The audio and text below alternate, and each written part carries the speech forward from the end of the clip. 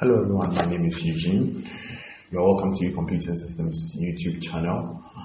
Today we're going to have a look at how we can deploy a WDS server on Windows Server 2019.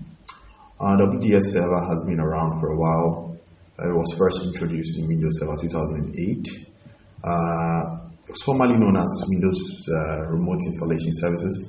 It's just a network-based installation service on Microsoft Windows. So we're going to have a look at what it is and the requirements for deploying WDS, and then we're also going to have a demo on how to install WDS.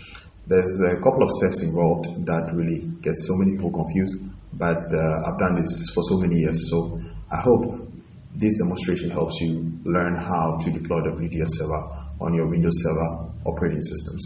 This procedure will work on Windows Server 2008 up to Windows Server 2019. So let's have a look at what WDS is. Okay, so it's a network service that was developed by Microsoft, and basically what it does is that it allows us to deploy Windows operating system over a network. Now, if you are performing an installation for just one machine, preparing a USB flash drive and using it for the installation, or using a product DVD probably is the best way to do it. But what if you have 10 computers? How many USB flash drives are you going to prepare? Or maybe 20 of them or 100 of them. You will need an automated way to do this. So Windows deployment services just allow us to perform installations simultaneously over a network. So I can start like 10 installations at the same time from one network location, right? It's really cool. So as you can see, the demo that we have over here, the image that we have over here, we have one server, right, that is performing an installation for multiple computers. So basically that is what this network service does. You can put an OS image on one server, if it's a WDS server, and deploy it to multiple computers at the same time. It speeds up the installation process and it makes it very easy. Now, let's have a look at the requirements for deploying WDS, right? Now, if you're going to perform WDS on a server that is on a production environment, you need a minimum 4 gig RAM if you're going to perform multiple installations from it. But I have a server on my VM that has just 2 gig RAM, but you can just use 2 gig RAM to do it if you're just learning, right? But if you're going to put this on a production environment, you need 4 GB or more, right? The higher the RAM, the faster the server is going to work for you. And you need a 64-bit processor, obviously. And then you need a hard disk space, minimum 10 GB, depending on the operating system version that you are deploying over WDS. And then some of the most important things that you will need to have in place before you deploy WDS is a PXE NIC, right? Your network interface card has to be PXE compliant.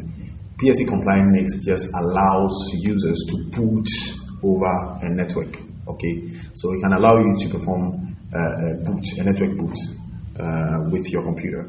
And most of the network adapters that were developed from 2010 upwards are already PXE compliant. So probably you already have a PXE compliant NIC on your server and on your client machine, so this will not be a problem. And then you need an OS image of the Windows operating system you want to deploy. And most importantly, it has to be in the WIM format or the WIM format. I'll show you how this is. And then you also need a domain naming system, a DHCP network service, an Active Directory domain controller or Active Directory domain services, and then a hard disk that is having an NTFS file system. So without wasting time, we're going to get straight into the demo. I'm going to take you through step by step how you can deploy WDS server on your Windows Server 2019 operating system. And as I've said earlier on, this can work on any Windows Server operating system from Windows Server 2008 up to Windows Server 2019. So the procedure is not only for Server 2019, but I'm going to use Windows Server 2019 to do this. Alright, now I'm going to perform this demonstration on a virtualization platform. My favorite virtualization platform is VMware Workstation. I've used it for quite some time and it's really fun. So I have Windows Server 2019 over here on my virtual machine. As you can see, it has 2 GB memory and 2 processors a 60 gigabyte hard disk, and a couple of things over here. Right now, if you're familiar with the use of VMware, you realize that I've set my network adapter to VMware 2. Right, you can change this if you're not comfortable with this particular virtual network adapter, but the VMnet that we have on VMware Workstation is like switches. Now, when you go to the workplace or any office, all the computers over there normally are connected to the same network switch, right?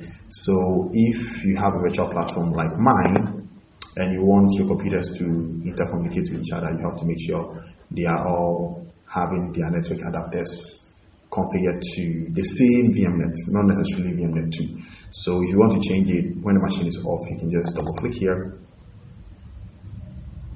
and change it from this side where you have the custom specific network, right? You can change it to any VMnet that you want, with the exception of this and that for what we are about to do.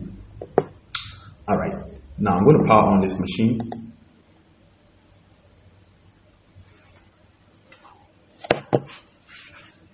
And then I'll press Ctrl Insert key. If you're using VMware and you see press Ctrl Delete on your virtual machine, you don't press Ctrl Delete. If you press Ctrl Delete, it's going to lock your host machine screen. So you press Ctrl Insert. Now, I'm going to log in here with my password. Now, once the server finishes booting, the first thing that you need to do is to make sure you check IP addresses. IP addresses always comes first. I have recorded a video on TCP/IP version 4 and TCP/IP version 6 on YouTube. If you want more knowledge about these two versions of TCP/IP, you can go watch it.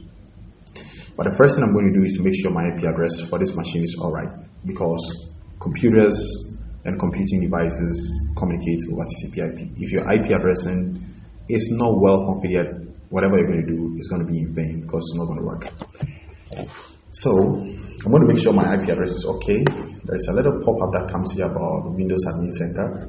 Okay, I'm going to just click here to make sure it doesn't show up again. This is my server manager. Server manager is where we basically do most of our configurations on Windows Server operating systems nowadays. So I'm going to be working here a lot. But the first thing I'm going to do is to set my IP address. And to make things easy, I'm not going to go through any complicated process. I'm going to just click on local server over here. When you click on local server, you realize that my server name is not properly configured. And I'm in Monrovia time zone. Time zones can really mess up network services. So I'm going to make sure my time zone is well set. And then I'll set my IP address and configure my host name, then we begin the rest of the configuration. So to set my time zone, I'll just click on UTC here, time zone option here. I'm in Monrovia time zone.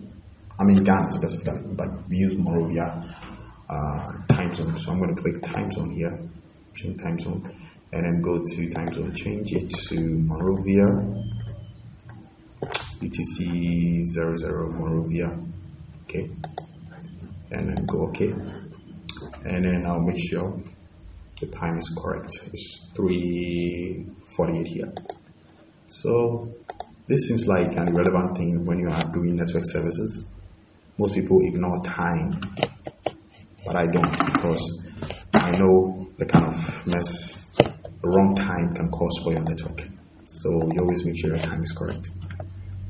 Because I found myself in a situation whereby wrong time has caused an internet instability before. So you just need to make sure your time is correct. Okay, so I'm going to set my IP address by clicking on the Ethernet 0 option over here. I'm going to right click on my network adapter, go properties, and then I'll click on IP version 4. Properties here, and I'll set an IP address for this machine. I'm going to use the class A private IP address. So I'm going to type 10.0.0.1 here, and then I don't have any default gateways, so I'm going to leave the site blank.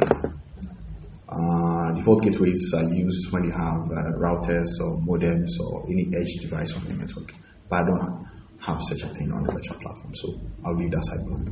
Now, The DNS option over here, I'm going to set the same IP address here over here because the DNS server is going to run on this machine, right? If your DNS server is going to be on a different machine, you have to use the IP address of that machine as your preferred DNS server, right? But my DNS server is going to run right here. So I'll type 10.0.0.1 here. I only have one DNS server, so I don't need to fill the blanks over here. I'm going to go OK, close, right?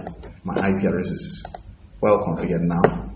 The next thing I'm going to do is that I'm going to make sure my computer name looks good. It's not mandatory, but I always like to keep a clean sheet when it comes to configuration. So I'm going to click on computer name here, and then I'll go to change, and then change my server name. I'm going to call this server SRV1, and then for the sake of the DNS configuration that we're going to do, I'm going to click more here and then also set a DNS suffix, right? So the DNS suffix is basically the DNS domain space you're going to use for your network. So I'm going to use ucomputing.net, so I'll type here ucomputing.net. Okay. Go OK. This is the proper way to configure DNS server ahead of WDS deployment. Okay. If you don't want to do this, probably you're going to encounter errors somewhere. But in order to be on the safer side, I like doing this. So I'm going to click OK here.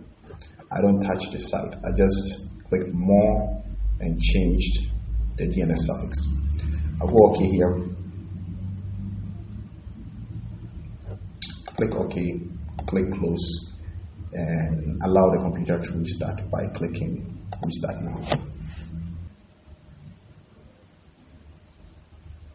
After the restart is complete, the server manager is going to load again.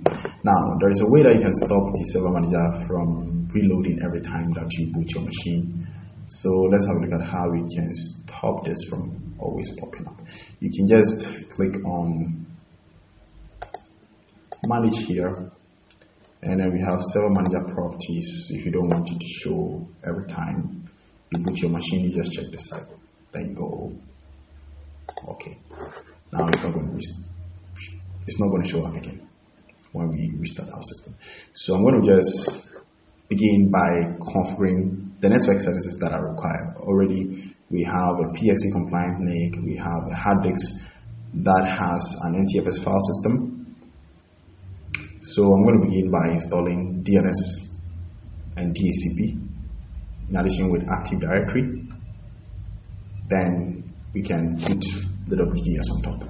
So I'm going to click Add Rules and Features here. This is not a DNS video tutorial. I already have a DNS video tutorial. So if you want to take your time and study how to install DNS and DHCP, there's a video for it on our channel. You can go watch it. But I'm going to speed my way through here by clicking Next here and go for role-based or feature-based installation next. I'll select the server name, go next. And then I'm going to check DNS server. I'll click Add Features here, go next, go next, go next, and then go for the install button. Alright, after the installation is complete for DNS, the rest is just configuration. So we're going to go to DNS here on the server manager, right click on the server name and go to DNS manager. Now you can use this option, you can also pass through the site. You can click on tools here and access DNS. Once the DNS console is opened, you can go ahead and configure it. There are two nodes here that are very, very important. The forward lookup zone node and then the reverse lookup zone node. So you just need to make sure these two is well configured and then test it to make sure the name resolution system is working properly before you go ahead and add the DHCP and Active Directory. So I'm going to configure it real quick and then move on. So I'm going to right click on forward lookup zone here, click new zone, go next. And then this is the first DNS server on our network, so I'm going to make sure it's a primary zone. The explanation for all these ones have been given already in my DLS video, so you can go watch it if you want detailed information about this. But I'll select primary zone here, go next, and then set the zone name. Now, you remember before we got here, we set something that we call a DNS suffix earlier on, which is ucomputing.net. So it has to be the same, right? That one is not optional. So I'll say ucomputing.net here, and then go next. Specify, create a new file with this name, go next. Select allow both secure and non-secure dynamic updates, go next, and then click finish. Now once this is done, this zone here, ucomputing.net, have to have 3 DNS resource records. If it's less than 3, there's a problem. You need to fix it before you proceed. Now, the reverse lookup zone is also important for name resolution, so I'm going to right click here, go new zone, click next. Now, this zone 2 is the first one on our network. The reverse lookup zone here is the first on our network. So I'm going to make sure it's a primary zone, go next here. And then I'm running on a TCP/IP version 4 network. So I'm going to select TCP/IP version 4 reverse lookup zone next, and then place my network ID in here. The IP address that we used for this server is 10.0.0.1. So the network ID is going to be 10. Just because we have 3 fields here doesn't mean you have to put everything in there. That is wrong. Okay, so I'm going to go next. Make sure it creates a new file with the name above, go next. Select allow both secure and non-secure dynamic updates. Click next and click finish. Now, when you finish configuring any typical DNS server, you're supposed to have 3 resource records in the forward lookup zone and 3 resource records in the reverse lookup zone. Now, as you can see, we have 2 here and then 3 here. That is a problem that we need to fix. Else, our DNS server will not work properly. So I'll select ucomputing.net here, double click this zone name and just check update associated pointer record and go OK. Once I do that and click the reverse lookup zone over here and refresh, we have 3 resource records, right? Everything is cool. Now, to test whether the name resolution system is working properly, I'll just press the middle key plus R, type CMD here, press enter, and then launch command line tool called nslookup. Right. When I type nslookup and go for the enter key, I'm supposed to get a result like this, right? The fully qualified domain name of this server, the host name plus the domain name. If you run this command after you set up your DNS server ahead of WDS and you see unknown over here, you need to resolve it before you proceed. You're going to have issues. All right. Now DNS is ready. I'm going to go ahead and configure DHCP real quick. So I'm going to go to dashboard again from my server manager. Click add rules and features. Go next here. Select rule based or feature based installation. Go next. Select my server name. Go next. And then I'll check DHCP server. Click add features. Go next. Right. Go next again, and go install. Okay, once the DHCP server role is done installing, we need to configure it and test it whether it works properly. So I'm going to click close here, and then go ahead and click on tools, and click on DHCP, right? So once the DHCP console is loaded, I'm going to just move this here a bit and expand this server node over here. I'm going to go ahead to select IPv4 node over here, right click and say new scope. Again, I have a video tutorial on DHCP, so if you want to take your time and get more explanation on DHCP server configuration, you can watch that video. I'm going to click next here and just type a scope name. All right, any scope name works, but I'll call this one WDS scope. Right. Description is not mandatory, so I'm going to go next here, and then specify where the IP addresses should start from and where it should end. I'm going to start from 10.0.0.1 and let it end at 10.0.0. Let's say 20. I just have a few machines, right? If you have more, you can just let it issue more IP addresses. I'll go next here, and then because I said it should start from 10.0.0.1, when I move here, I'm going to say you should exclude that IP address, because don't forget we have already set that IP address manually or statically to this server. So if we let DHCP start issuing IP addresses from 10.0.0.1, there's going to be an IP conflict and our WDS server is going to be offline. So I'm going to say 10.0.0.1 add to the exclusion range, so that our DHCP server will start issuing IP addresses from 10.0.0.2. So I'll go next here, leave this default, go next, leave this default, go next, and then I'll just make sure the DNS details, everything here is set, right? And I'll go next here, go next, and then it's giving me the option to activate the scope, right? Activating the scope is just about letting the DHCP start working right away. So if we want it to start leasing IP addresses right away, we have to just leave this radio button on. So I'll go finish here and then click refresh, right? You're supposed to have a green check mark over here that indicates that the DHCP server has started working nicely. Now, if the DHCP server leases IP addresses out, it's supposed to be recorded over here. So we test the DHCP server to make sure it's working properly, because if the DHCP server is not working properly, our WDS server will malfunction. So we test it ahead of time before we even bring that network service. So I have one Windows 7 machine over here on my virtual platform. I'll just make sure it's sharing the same VMnet as this one. Don't forget about the VMnet. I said the VMnet are like virtual switches. So the Windows 7 machine, as you can see, is on VMnet 2. So I need to make sure this one is also on VMnet 2, and it is.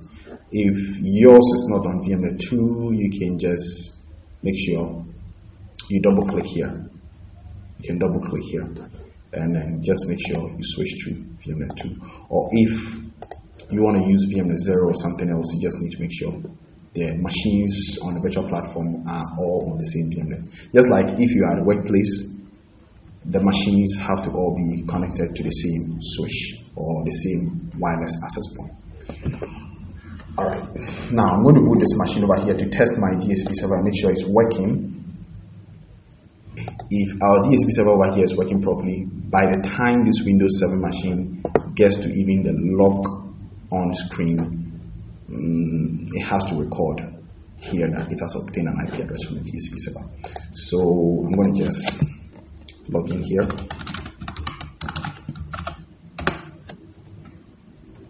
Okay, the Windows 7 machine is on. I'm going to just refresh here to see if, yes, the DHCP server is leasing the IP addresses. It has given the Windows 7 machine 10.0.0.2. So it shows that the DHCP is working properly. Right. So let's move on. I'm going to just shut this machine down. Okay, close. So our DNS is working fine, our DHCP is working fine. We need to make sure we add Active Directory domain services, right? If you already have some on your network while you're deploying WDS, it's fine. You just need to make sure you cross-check DNS, DHCP, Active Directory, make sure they are all working fine before you add a WDS to it. Okay, so I don't have it, so I'm going to deploy it real quick. I'm going to click on Add Rules and Features over here. Go next. Select rule-based or feature-based installation, go next. Select my server name here, go next. And then what I'm looking for is Active Directory domain services. So I'll check and click Add Features. Go next, next, install. It is that easy.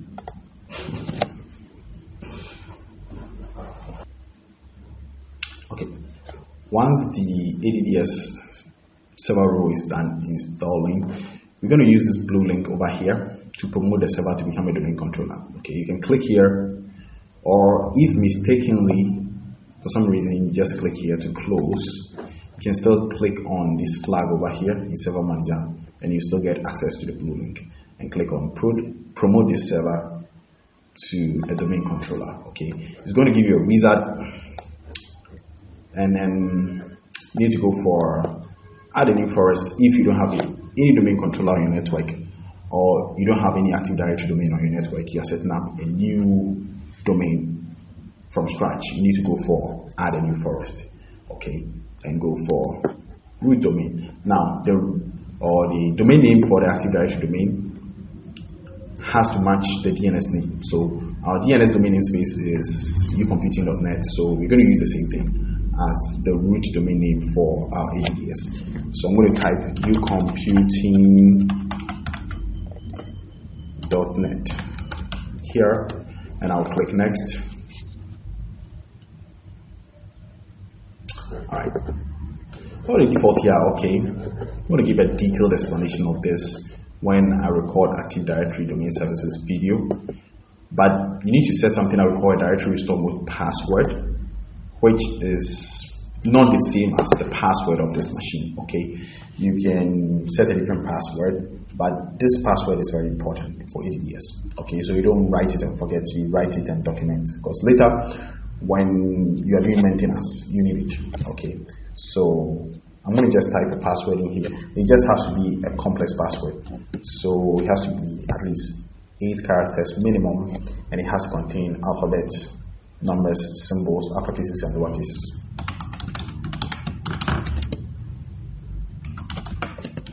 Okay, if the password matches, this option over here for the next button will be active. If it doesn't match, this is how it's going to look. Right, so just watch out for this.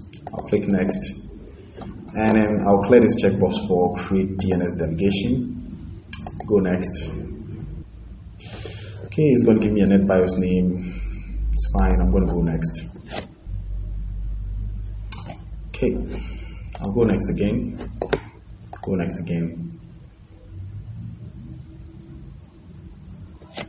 It's checking the requirements for deploying WDS. If everything goes right, it will tell us that all prerequisite checks pass successfully. Right.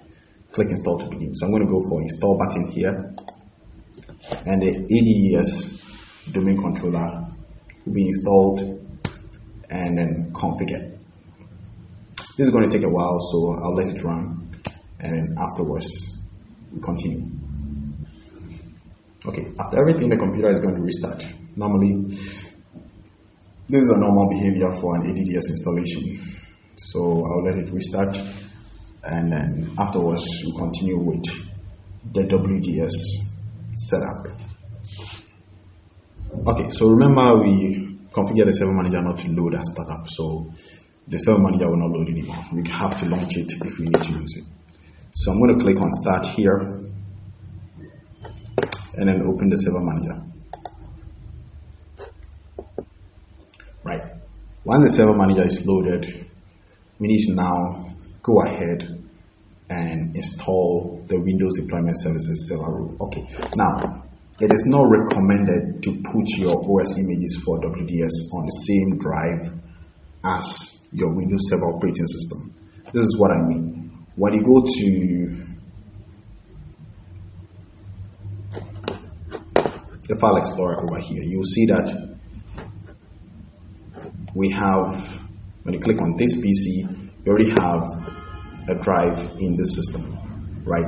It is not recommended to put your OS images on this drive, so we have to add an additional storage and then place our OS images for our WDS server on it. So basically what we need to do is that we need to connect an additional hard drive, right?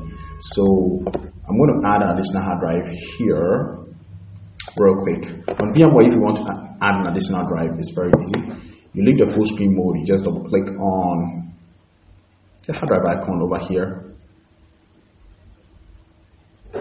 and then you go click on add here, select hard drive, go next. SCSI is fine, next. You go create a new virtual disk, next. Store as a single file. You can make this one a little bit bigger by just adding one over here, 160 GB. Now, Once you have not checked this box, this 160 GB will not be subtracted from your total hard disk storage. So don't be scared. You can even give up to 500 GB. If you don't have space, it's fine. Okay, but it will not just allow you to use beyond your limit. So let's move on. I'm going to click on next here, click on finish.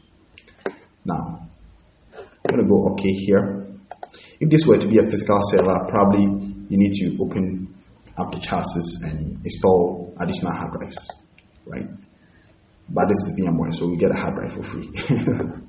All right, now the hard drive is connected. How do we format it?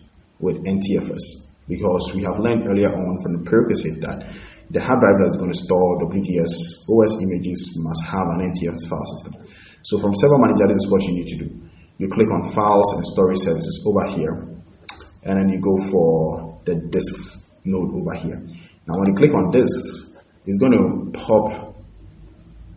open an option for us, and you see that our 160 GB hard drive is here, but it's offline, it's not having a partitioning style. So we're going to right click on it and say bring online, click yes, and then we're going to right click on it and say initialize and go for yes, right?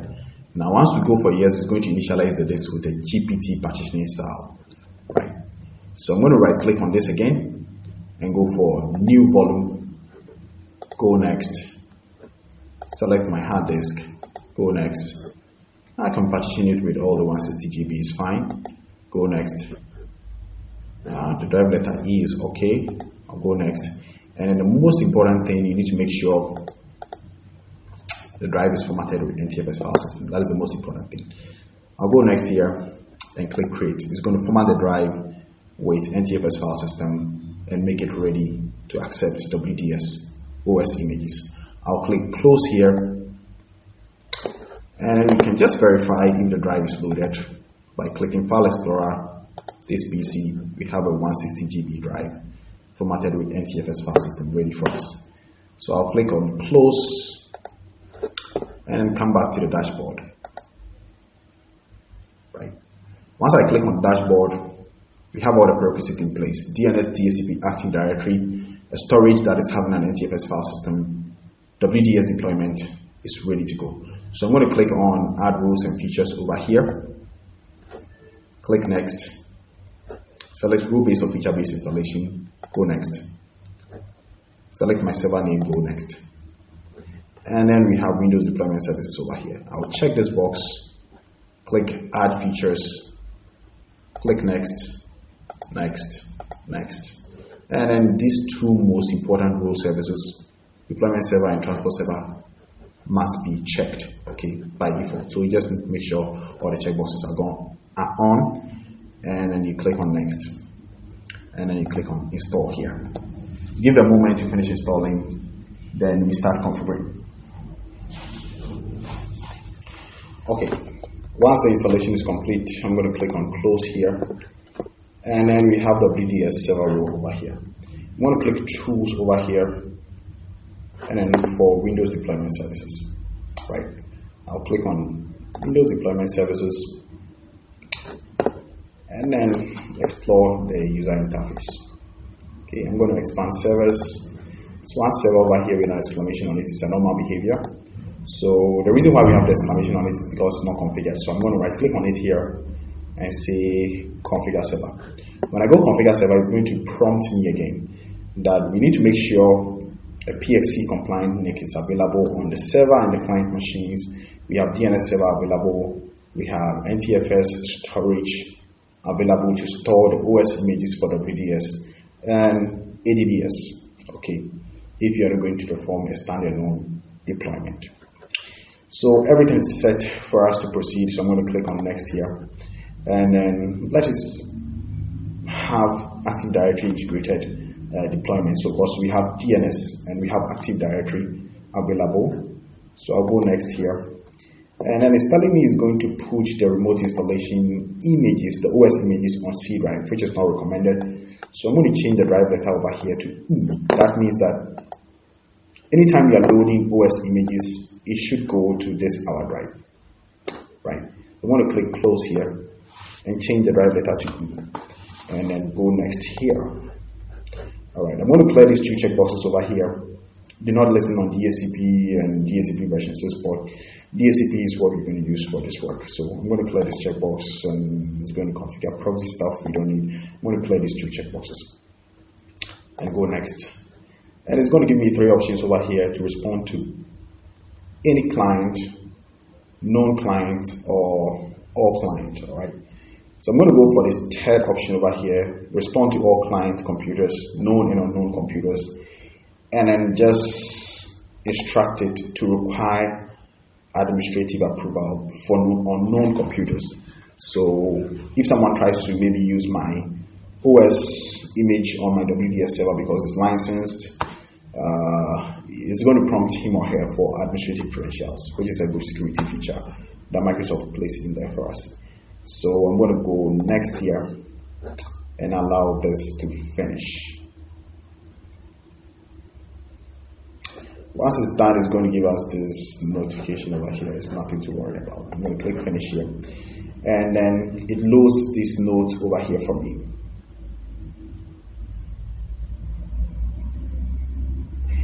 Alright, so I'm going to go ahead and just right click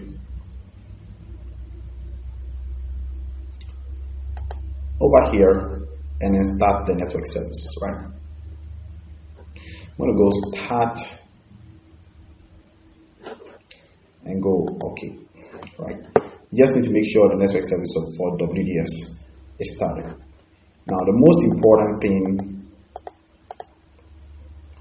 you need to keep in mind is that we have these 2 nodes over here. You need to add install images and boot images before you can use it to perform the installation.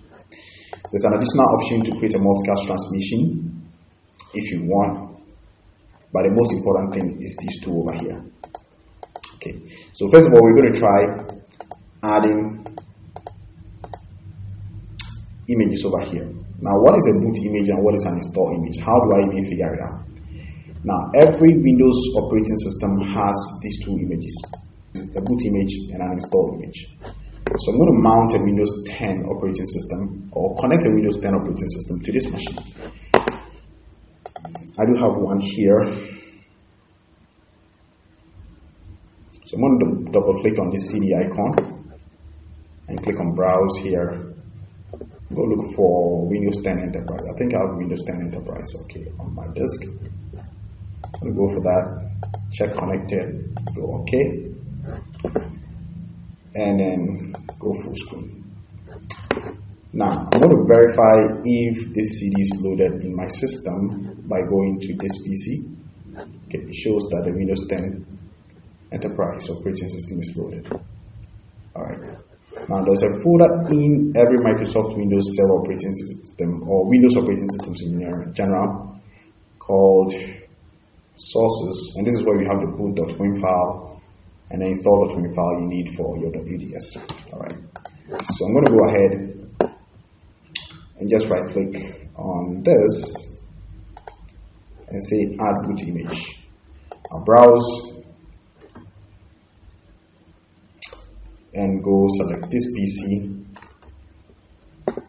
open my operating system, product DVD, open the sources folder.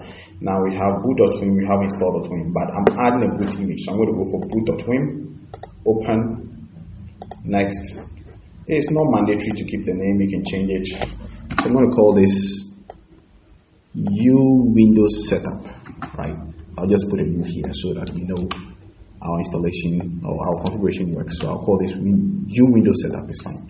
I'll go next here, go next, and allow it to load the boot.wim file. Now, it's going to just basically copy the boot.wim file from our OS product DVD to the E drive that we specified for our OS images. Alright, so it's loaded. I'm going to click finish here, and then I'm going to go to install images, right click here and say add install image. Fine, you can create an image group before you do this, but when you go for the top button, it gives you the option to create the image group anyway. So I'm going to call this one U image group, or U group is fine. And then go next here and browse here to go look for my install.twin file for my operating system. I'm going to go open here, go next, and then again gives me the option to maintain the default name or use a different name. I'm going to clear this checkbox and call this one U Windows 10. Alright. Call this one U Windows 10. U Windows 10. Go next here. Go next here. It's going to check the integrity of the image just to make sure there is nothing corrupted in there. But afterwards, it's going to transfer it to the E drive where the OS images are kept. I'm going to click finish over here. Now you can see we have an image group with U Windows 10 in it and a boot image here. U Windows setup. Right. Now, sometimes if you don't create a multicast transmission for your WDS, it doesn't really work. These are some of the errors that we normally encounter. But when you finish adding an install image and a boot image, you can test the deployment if it works. If it works, there's no need to worry yourself about multicast transmission. But if it doesn't, you add a multicast transmission to make it work. And then there's also one thing that you need to watch out for. You just need to make sure the service is always started. If there's a black box over here showing that the service is stopped, the WDS will not work. And then, most importantly, WDS is highly dependent on DHCP. So before you even allow your client to initiate an installation process over the network, you need to make sure you check your DHCP, make sure it's looking good. Now, let's check the DHCP for the last time. I'm going to click on Tools over here. Okay, I'm going to check DHCP for the last time to make sure it's looking good. Now, there's a behavior of DHCP that you should watch out for. That's why I'm taking you here again. I'm going to go to DHCP, and then I'm going to expand this. When you expand the server node, you see that there's this red drop down arrows over here. It's not looking good. It's not supposed to be like this. It's supposed to show green check mark here, green check mark here. And we have something in DHCP called DHCP authorization. Right? Anytime it senses that there's an active directory domain controller around, it stops working, right?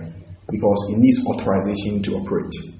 So, in order for this to come back to normal, you just need to right-click on the server name here and go to authorize and just refresh to make sure the green check marks come back again, else your WDS server will not respond. Right? Okay, so I'm going to go ahead and test the WDS server, closing the DHCP console and my server manager. Everything is set. Let's give it a try. I'm going to just set up one machine here. I'm going to create a new machine. Using virtualization is fun. You can have a machine anytime you want. Okay, so I'm going to create a new machine over here. This is a typical approach that we use in creating machines in VMware. So I'm going to go for typical, next. I'll install operating system later, next. Select Microsoft, Windows 10. You're doing a Windows 10 installation, so this is okay. I'll go next here. I'm going to leave the default name. Go next. I'll just make sure I've stored the hard disk as a single file. Go next. And then there is something here. You see this thing over here? The network adapter must be connected to VMnet 2. So what I'm going to do is that I'm going to click on Customize Hardware here. Click on Network Adapter and make sure this is on the same virtual switch or VMnet as that of the server. Else the communication will not work. I'll click Finish here. We have a new machine on our virtual platform. There is no CD connected. There is no flash drive connected. So we're going to boot it and force it to boot from the network, right? On some Dell machines, when you press F12, it triggers the boot menu. HP, sometimes it's Escape, sometimes it's F2, sometimes it's F10, depending on your key, your hotkey for triggering your boot menu. You just press on whatever key that will trigger the boot menu, and you just force it to boot from the network adapter, right? So let's start the first one. I'm going to boot this machine. This annoying pop-up. I'm going to click no here. Okay. Once it boots, I'm going to just force the boot menu to pop up. Okay. Once it comes up, I'm going to just tell the system to boot from the network. Right. If you're using a Dell machine and you press F12, it'll bring the boot menu. If you're doing it in a production environment, please check which key is used to trigger the boot menu on your client machines. Okay, but on VMware it's escape, so I press escape and it brought this. So I'm going to select network by pressing enter. It's going to try and query the DHCP server for an IP. Once it gets it, it will tell me to press enter. I'll press enter. It has started loading the setup for my installation. So if I have another machine, I could just repeat the same thing. We'll begin the installation, load the setup from the server. I can start my third machine, boot from the network, fourth machine, boot from the network, up to 100 machines, 200 machines. They will all be simultaneously pulling the setup for the installation from my WDS server, and everything will work fine. I don't need to take or borrow 100 pen drives because I'm doing 100 different installations at the same time. WDS can fix this. Okay, so we'll wait for it to load for a bit and then begin the installation to see that nothing went wrong. When the deployment services wizard pops up and we click next, it will tell us to provide domain admin credentials. So I'm going to say administrator. I'll type my domain admin credentials and I'll enter in here my domain admin password, go OK, and it gives me access to the images on the WDS server. Windows 10, do you remember this? The description too is Windows 10, everything is looking good. I'm going to click next here and it gives me the chance to format my hard drive. You can click next, we'll format it and proceed. Just like a normal installation, but there's no CD in here. There's no flash drive in here.